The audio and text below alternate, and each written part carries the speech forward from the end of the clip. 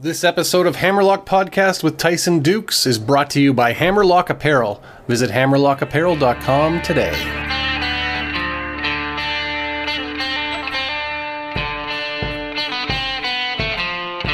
On today's episode, we talk about the art of subtlety, moves that should make a comeback, and why you should never turn your back on Taylor. It's Tully Blanchard versus Ricky Steamboat. Let's go!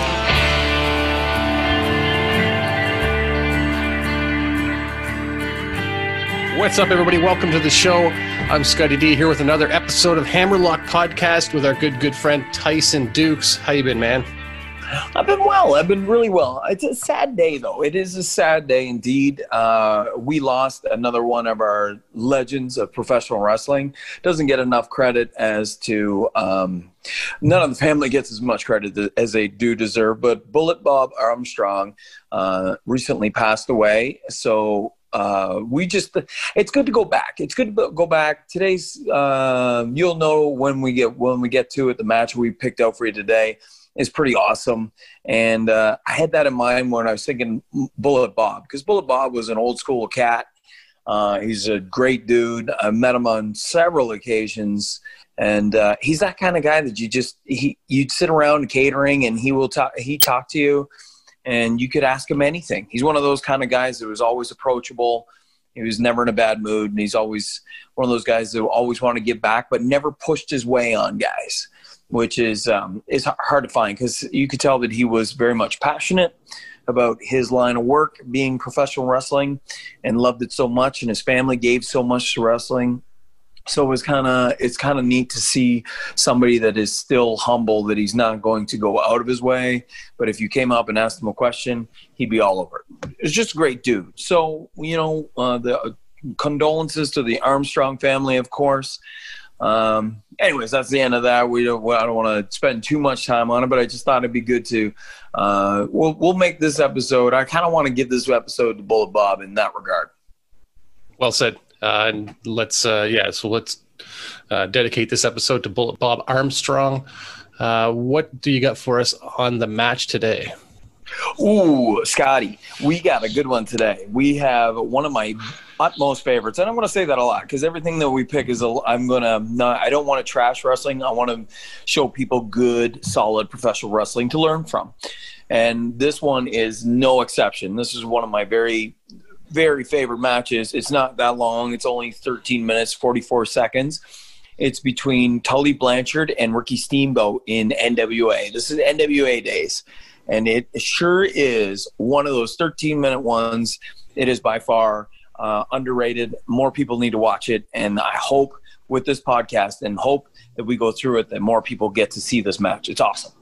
Right on. So if anyone wants to follow along, it is you can find it on the internet, obviously. If you go to Google and type in Tully Blanchard versus Ricky Steamboat or Steamboat Blanchard, any combination of that, the video is going to come up, one of the first 2 or 3 search results, usually the first one. So you can find it. We're watching one on a channel that is called Crossface Chicken Wing. So if you want to watch the exact one we're watching, they're all about the same length. The particular one we're watching, 13 minutes and 44 seconds. I've got it queued up now. I'm guessing, Tyson, you have that queued up as well. Any final comments before we get her rolling? You know what?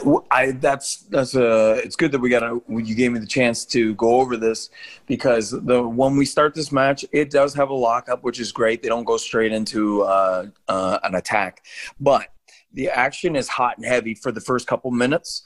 So let's get a few points out there before we start this thing. In this video, what you're going to notice right away is Ricky Steamboat is going to be injured. His ribs are injured. I do believe it's from attack. I don't know the backstory, but I'm sure it had Horseman written all over it. Because the subtleties in this match, this is about subtleties. We're going to work over subtleties today. We're going to talk about, and this is the great match to show for this. This isn't over-the-top selling. So you're not being over the top. You're not. I equate it to telling a joke. You tell a joke, and then everybody laughs, but you feel as though you need to explain the joke. Then you ruin the joke. In this regard, when it comes to professional wrestling and working the subtleties of either selling or aggression or finding those cue points in the story, you don't have to be over the top. You don't have to milk it. You don't have to be goofy like a lot of them are. They all find hard camera and they're very goofy, and it's just they milk stuff to death now. This match, you're not going to see that. They're not going to milk it. They work on subtleties. If you were there live, you probably wouldn't see it, but that it's recorded and you watch it. You can watch this match 100 times and find something brand new.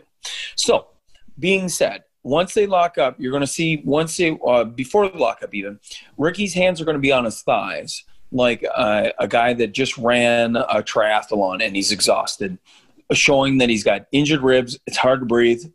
Can't get a full breath of air in. You'll notice that he's very timid about it, but yet also very angry. So what I would perceive is that the Horsemen have attacked him previously and injured his ribs, because Tully comes out arrogant and cocky, strutting, and actually turns his back to Ricky, which in those days, and I got a funny story about that later, but in those days, turning your back on somebody shows utmost disrespect, especially if you're fighting someone. So of course, Ricky goes for the attack, and then Tully turns around and cowers. So that's great heel babyface work in the moments, the very first moments of this match. And then it's just going to pick up from there. So I'm going to leave it at that, and then they're going to get into a lockup, into some strikes, but I just want to get that out of the way so I don't have to try to ramble as quick as possible, because I want you people to enjoy this as well as watching it. So if you're ready, Scotty, I'm ready. Let's get to it. Right on. So let's start. I'm going to count it down from 5, and we'll hit play at the same time. So 5, 4, 3, 2, 1, play. Okay, so right out, like you're going to see it right away. You see his hands on his thighs, picks up his arms to be checked, but you can tell that there's something wrong. He's not, as he's walking towards Tully, he's kind of half staggering. Of course, you can see where he feeds him his back a little bit. Ricky comes after him, and he backs away. Do you see the amount of that subtle work? Now he's grabbing at his hip, showing that his ribs are busted. He's trying to stretch his ribs out to breathe.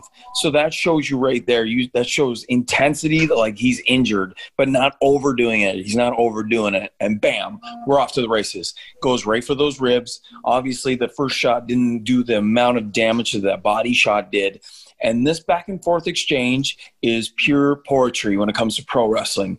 It's not just a forearm strike back and forth. We're talking about multiple strikes, different areas, body, head, chops, forearms, punches, everything. Ricky, of course, takes the action right to him. Tully does a great job, like Flair, where they take numerous punches to really show that the babyface is fired up before they bump. Tries to get out of that ring. He tries to roll out of the ring. Of course, he rolls back in because he's disoriented, and Ricky just gets on him. And it just shows great babyface action where he keeps it busy. He doesn't overbump, but everything looks realistic. It's a great sell, and now they're in a chin lock. Ricky's got a chin lock on him because you got to let that digest. That first minute of action is really a lot of action. So now they're going to bring it down a little bit so everybody can kind of catch their breath in the crowd. Not so much these guys, because they could do this forever. So what do you think, Scott? So far, what do you think? Yeah, I love the referee checking underneath to see if he's choking him. Like that's again another little subtle thing, but he's checking, make sure he's not actually choking him. You don't see that much anymore. It's just beautiful stuff. Obviously, he had that chin lock on. Instead of just going to the ropes, he snap mares him. He holds on to the chin lock, and it gets him to the ropes to break. Heels should break with the ropes as much as possible because it's the easy way out. Baby faces should fight for it. Now at this time right there, did you see that where he gives him that knee lift in the head? Yeah, there's 2 points to that. There's 2 points to this. What a great sell by Tully, grabbing his face, showing that he really got smashed. But look at that overextended Ricky's ribs. Now his ribs are pulled, or whatever is going on with his body is like really, he took some damage on that by inflicting damage onto Tully. Yeah. So there's 2 parts to this, Scott. There's 2 parts. There's the fact that he actually hit him with something solid and he's selling it.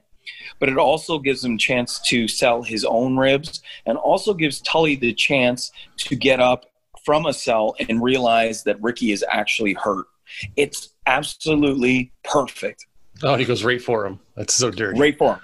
So now we're in the thick of it. We're 3 minutes in, and we're in the thick of it. Now he's like, he knows that he's hurt, and that's what he notices it. He realizes it. He's like a shark going after a wounded prey. He's going to circle him, and then he attacks those ribs.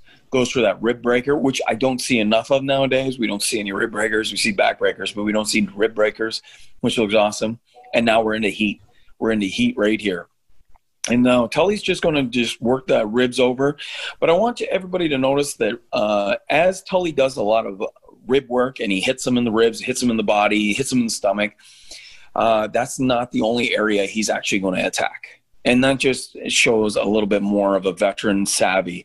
Just because you're working over an area doesn't mean you have to stick 100,000% to that area, because that's exhausting. Like opening up a guy by banging up his ribs leaves his guard down so you can get a couple shots in the head. You go to the legs, you go to the arms. You don't have to do that same attack. Right there's a sweet little thing where he just uses a ring to attack him. He throws him back in. Here we go. Catch with the scissors and into like an axe kick by Ricky Steamboat. I love the sell off that where it's not a clean bump. And then as he jumps off that bottom buckle to give himself a little extra height and a little bit of advantage, comes off and gives him a shot where Tully can actually sell it. In this exchange, if you notice, Ricky hasn't really let go of the ropes. He's giving him backhand chops and stuff like that. He's using the ropes as much as possible, because I've talked about this in earlier podcasts, Scott, that we want to make sure that we show that the ropes are a babyface's best friend. It really puts over the fact that they'll continue to fight even though their body is stopped.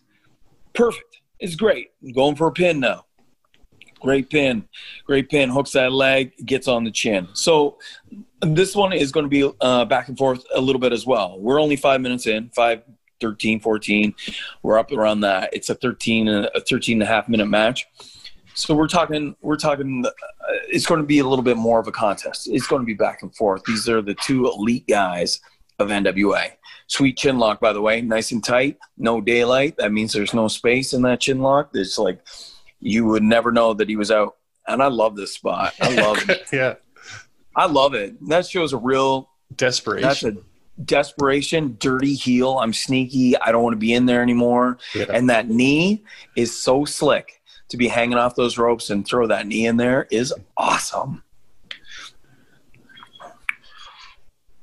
Perfect back suplex. Tully Blanchard is such a legend in professional wrestling, and I love Tully's work. I try to do some Tully stuff. I try not to steal the strut. I don't try when I look at guys that I actually really, really enjoy, I try not to mimic everything they do. I just like to take some finer points that made them great. So I'm never going to be the guy that struts like Ric Flair or Tully Blanchard, but I certainly am going to take some of the smooth movements, because Tully, for a professional wrestler, was so smooth, like so smooth on his feet, like one of the best workers on the planet. You always talk about not rushing and being methodical, and that's what I see with Tully here. Like he's just, everything is very the pace seems perfect. Perfect pace. It gives people a chance to digest, and he knows that. You don't give people a ton of stuff. You give them a little bit, and you make it look realistic. Because in a fight, you're not going to have heat on a guy for 10 minutes and expect him to come back and beat a guy, because that would make him look terrible. The idea is to give hopes, even like a bigger hope, as he's just pawing away, he's jabbing away, as you see him circling around. A little slap because, in the of course, head. It's a little slap in the head, but it's also showing the fact that Ricky's exhausted because he can't breathe. He can't get a full breath of air in. So, and he's playing that off like, I'm exhausted. And this guy's playing this cat and mouse game of coming in, giving a jab, and getting out. I can watch. Hey, Scotty, I could watch this one all day. I've watched this one so many times, but you could just see the little things in it. Even just pawing at his hands. He's just a chicken shit, and that's what a heel is. He can be tough. He can be a bad dude, but at the end of the day, he's still going to be a chicken shit. That shuffle is awesome. Yeah, and of course, as you can see, Ricky is not having any of this by this point. He's done. Yeah. He's done. And just the making of one of the greatest heels, one of the greatest baby faces. How could you not have one of the most perfect matches with these two? Headlock, leapfrog into a beautiful power slam by Ricky Steamboat.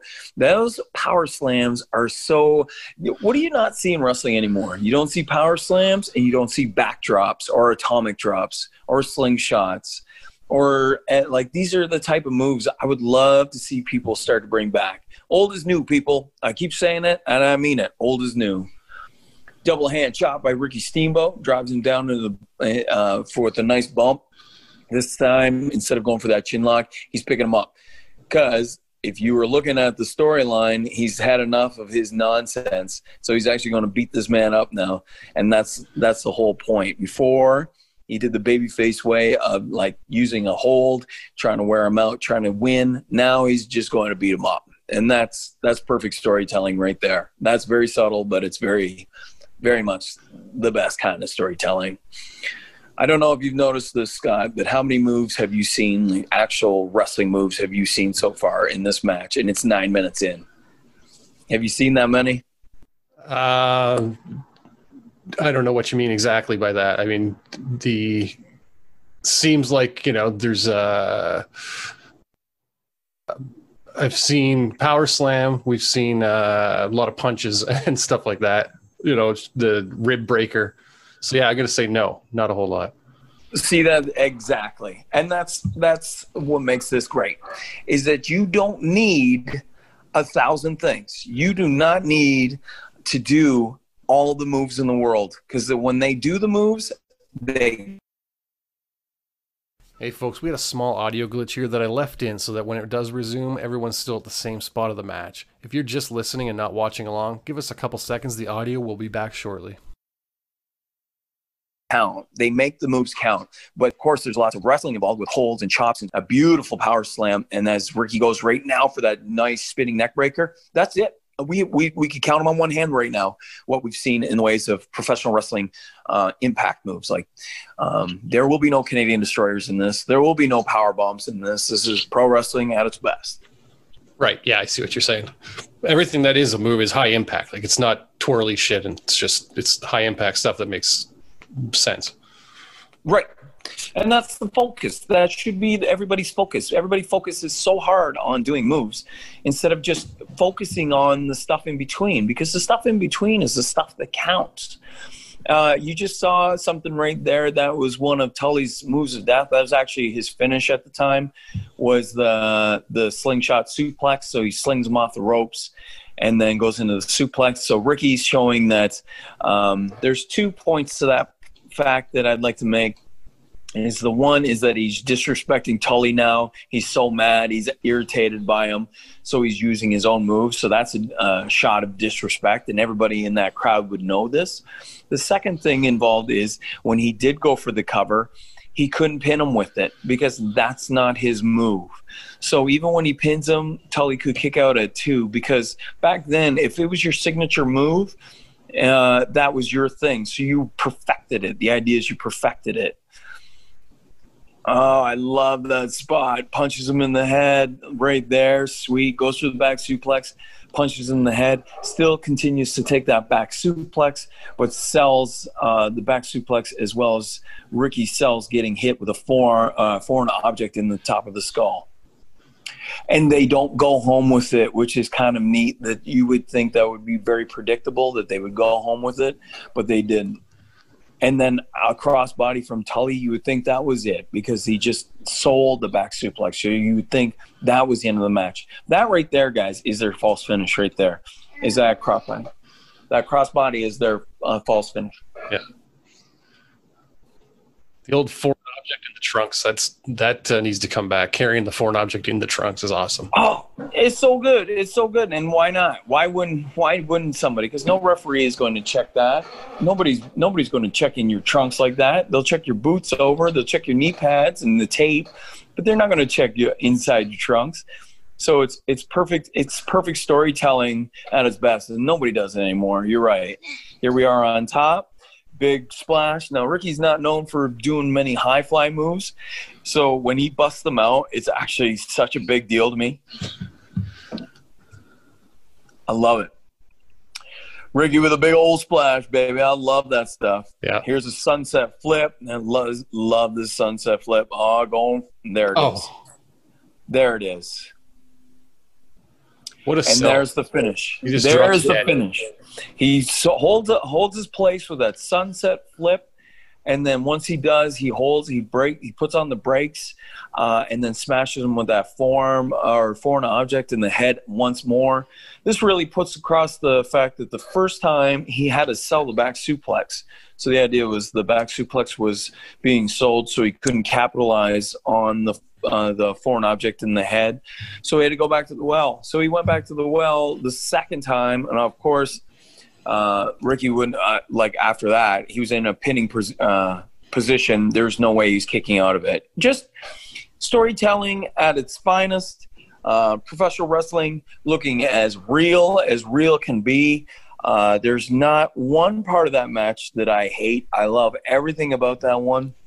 It's almost like a lot of people say that there is no perfect wrestling match. That's one of those ones that you could almost say was perfect because that's almost flawless. What do you think, Scott? What are your honest opinion of that bad boy? Yeah, really great match. And again, back to that finish there, it wasn't overdone when he takes the foreign object out of his trunks and hits him. I literally missed it the first time I watched that match. And I had to go back and see why Ricky acted like he was dead with that shot. And it was like, it wasn't an overdoing it, making it obvious that he's pulling it out of his trunks. You had to kind of be paying attention, but it kind of tells the story that the ref might've missed it because it wasn't being super obvious with it. So I really liked it.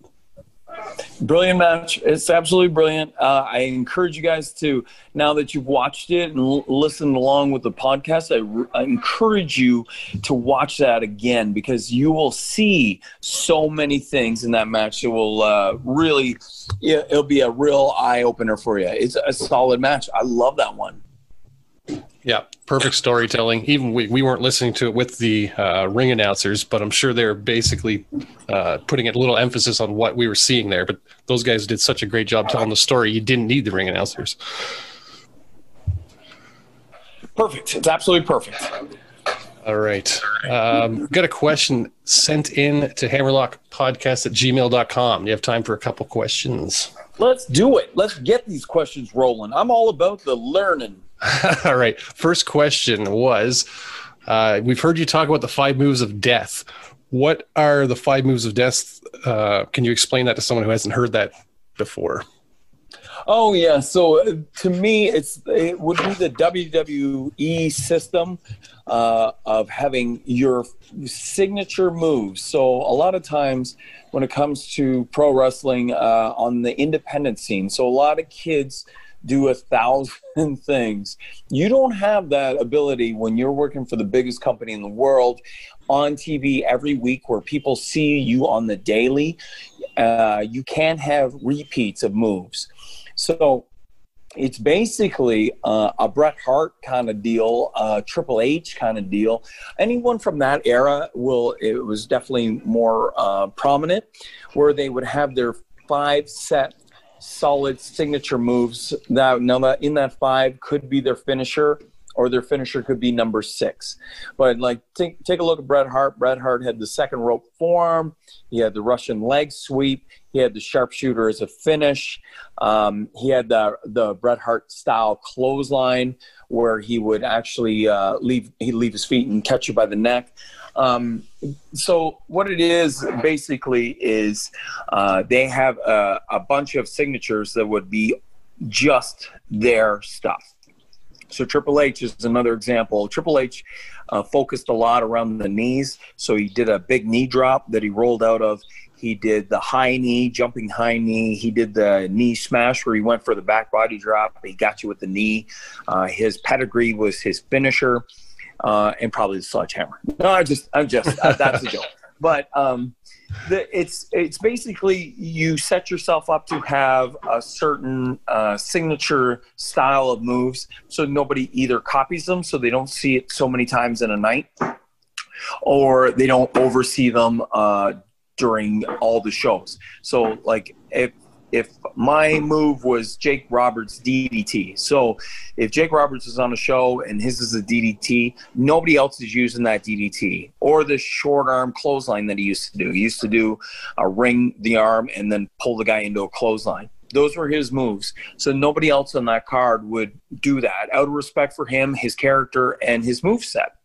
And so that's so you just keep the action going seamlessly, flawlessly, and without nonstop repetitive stuff. Because if you go to an independent show right now, and don't tell me you don't see it, you'll see 1,000 DVDs, you'll see 1,000 Canadian destroyers, you'll see 1,000 super kicks, you'll see a nonstop repeat of moves. And so that's their way of getting rid of all that stuff.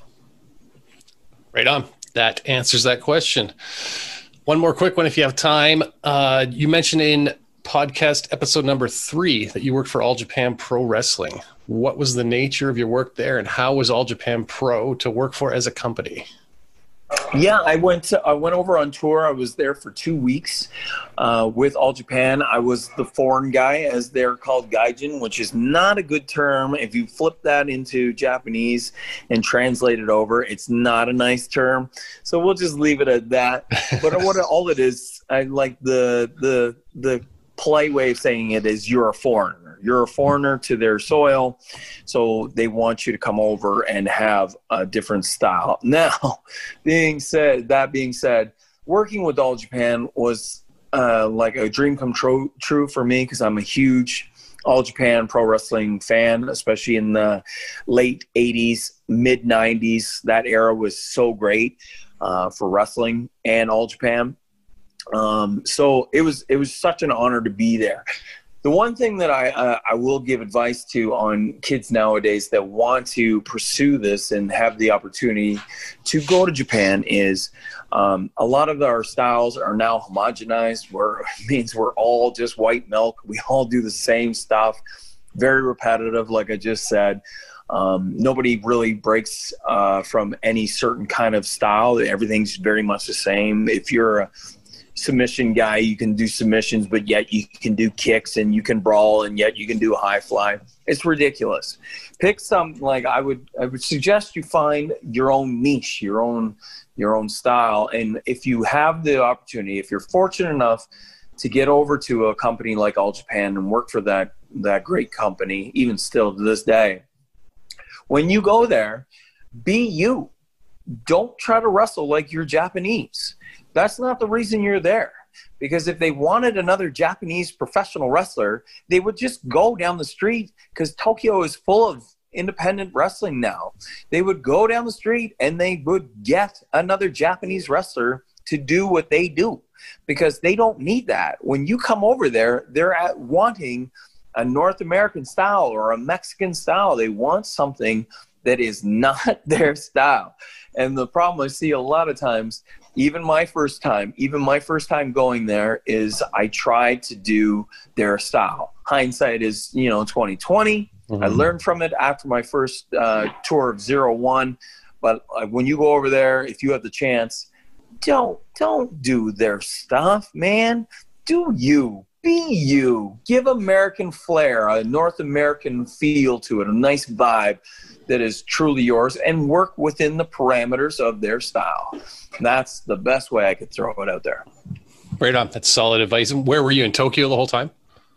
We were in Tokyo. I was in a town Tokyo for a couple shows, and then we toured outside, and I'm sorry I apologize to everybody. I don't even know half the towns I went to. I know that we were supposed to we were near Mount Fuji. So if anybody's familiar with Japan, because I know a lot of them are, I did get to see Mount Fuji on the way, and we did some touring out that way in the smaller communities. And it was kind of neat. I love going like on the highways and stuff like that on their tour bus. Was great. It was a great experience because you get to just see a whole different kind of scenery and like infrastructure of like going through tunnels and stuff. Like they're just so advanced in a lot of different ways, infrastructure wise. And it's a beautiful countryside. If you ever had the chance to go, I do encourage you to go and just pay attention to everything, not just be consumed like me with pro wrestling. Go outside and check it out. Check out the city. It's beautiful. Cool. And being, over a decade ago, I'm sure people will forgive you for not remembering the exact cities that you're in. You had one more quick thing. You mentioned about turning your back. You got a story about turning your back on your opponent. Oh, see, Scotty, that's why I love you, man. You know me too well. I'd forget that in a heartbeat if you didn't bring that up. I wrote it down. So I've mentioned many times I do some tutorials online through our YouTube site that the podcast is on.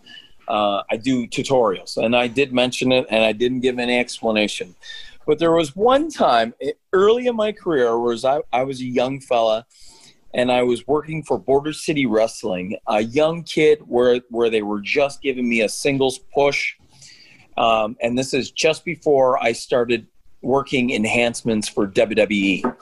And so before the Air Canada Center story, I started working a year before that with Terry Taylor, the Red Rooster, as you know him, tailor-made man, one of the legends of professional wrestling, one of the greatest coaches that WWE has right now, just a phenomenal mind for business, understands his business more than anybody, and really gets it, really, really gets it, and a great worker to boot. So Terry Taylor and I were locked into this feud for over a year. So my learning really happened with Terry, because Terry didn't teach me moves. I went to school, I learned to bump, I learned moves. Once I was done school, I had no idea how to put it all together. Terry's the one that really helped me on my way to learn how to put stuff together. So the first match we're in together, I do this silly dance that I was known for back then. I'm doing this goofy dance. I'm playing to the crowd. I'm always on the crowd. I turn my back completely away from Terry. I'm jawing with the crowd, being a baby face, saying, I'll get him. I'll get that chicken. I'll get him. And in that time, Terry Taylor smashes me in the back of the head so hard that I see white. So, when you get a good stinger right in the back of the head, that's what Terry gave me. He slapped me in the back of the head so hard. And then when I turned around and looked at him, he was doing the kind of the Tully Blanchard shuffle around the ring. And under his breath, he says, "Don't you turn your back on me, son." And I remember him chuckling to himself, as he had just smacked the ever-living shit out of me as a way of learning me. And that's sometimes kids need to learn, and that's the best way to teach them, is give them a spanking, basically. Not really used very much nowadays, because a lot of sensitive people would be up in arms over that. But back in the day, it's one of the best moments of my whole career. Is I've learned now then, and as I know now, you never turn your back on an opponent, and it's probably the best way to learn a kid and smarten them up real quick. Yeah, that's a good lesson you'll never forget. It's beautiful. It's a beautiful lesson. It's a beautiful lesson, and it's done by one of the greatest of all time. And it's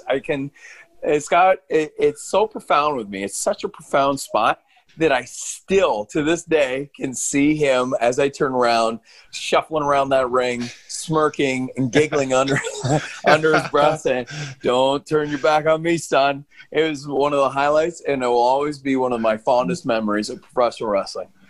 That's awesome. That's a great story. All right. Anything else on the match we just watched, or anything else we talked about before we sign off for the day? That's it. Just give it a go. Like I said a little earlier on, just watch it. Please watch it through on this podcast, and then watch it for yourself, and just enjoy perfect storytelling at its best. Right on. Well, that will do it for this episode. Thanks, everyone, for listening. We really appreciate it. If you're listening on YouTube, you can leave any comments, questions down below. If you're listening on a podcast network, you can always hit us up on Twitter at Tyson Dux or at Hammerlock Pod. Send any questions you have to hammerlockpodcast@gmail.com. And until next time, we will catch you later.